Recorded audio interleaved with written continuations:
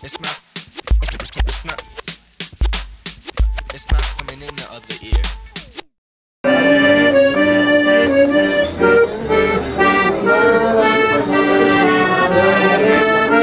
This is Geoff Berner, and here we are at Caplansky's. There's Zane Caplansky there, and that's Wayne Adams over there, and Diona Davies. We're gonna play some music here after we eat and have a nap. So we'll get back to you.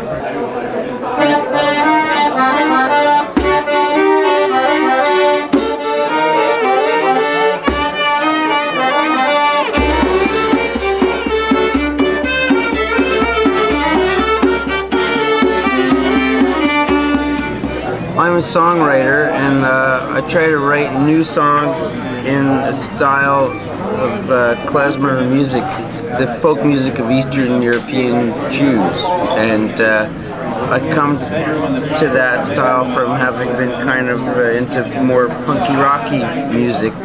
So I try to apply that aesthetic kind of to klezmer music. I decided I wanted to do that kind of thing, and the first significant thing I did in that direction was me and Diona and Wayne went to Romania with a guy named Bob Cohen, leader of the band Denaya Capelia, and he took us all around the backwoods of Romania to interview these old gypsy guys who used to play klezmer before the war, because the old bands were multi-ethnic bands. So we learned an awful lot of stuff, and we learned that our approach was not fundamentally revolutionary, because these guys play in a rough, aggressive, emotional style, which is what we were aspiring to do with the music.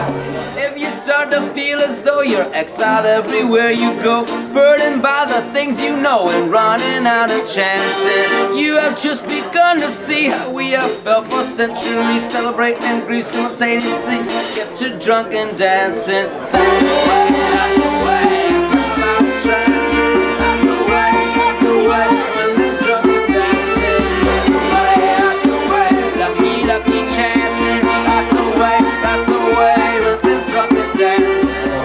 My parents first put me into a Reform Judaism Hebrew school, and then as they became wealthier, they became more conservative, so they put me in a conservative Hebrew school. I remember being in grade 7 and the debate over the invasion of Lebanon and stuff like that, and that was when I started to get that suspicion that there was something that my elders weren't telling me that I needed to find out about.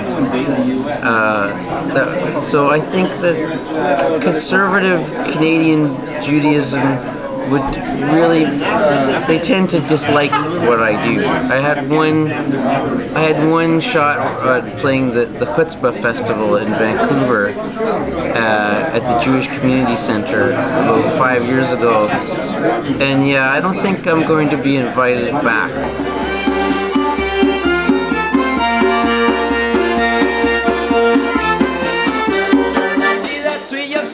Girl pretending to hold up the wall, turn the drum will thump and pull her out to take a chance. And in a minute she will see a smart young man from Somalia. Pretty babies there will be when they get drunk and dancing. I would say the majority of my audience are odd, bookish people who like to drink.